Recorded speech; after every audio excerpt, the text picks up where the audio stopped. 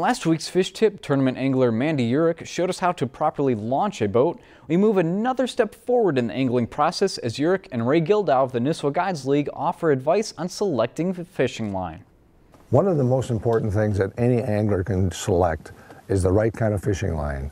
And people are often confused about what to use, and actually there's more than we're going to talk about today. There's 3 basic fishing lines that Mandy and I probably both use. There's another one, or 2 or 3, that is probably not as common in our area. But let's just give you a few pointers on how to select the line for the kind of fishing that you're doing. Now the cheapest, the most common is monofilament line. It's been around for a long time. It's got a high stretch to it. It's really a plastic type line. It's something that you would have to change often, at least every year. I would recommend that you change this out.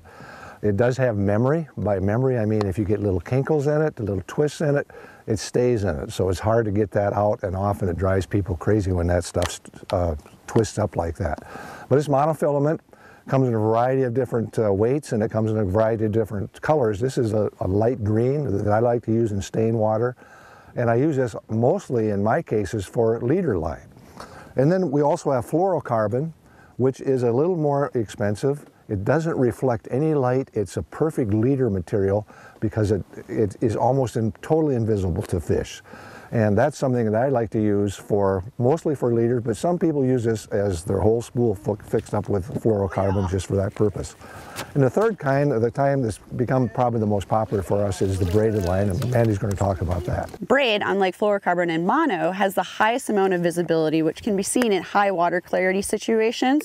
It has the highest buoyance ratio, which means that it's floats, and it also has 0 stretch to this line. It's great in all applications and can be used year after year.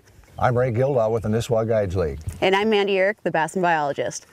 If you've enjoyed this segment of Lakeland News, please consider making a tax-deductible contribution to Lakeland Public Television.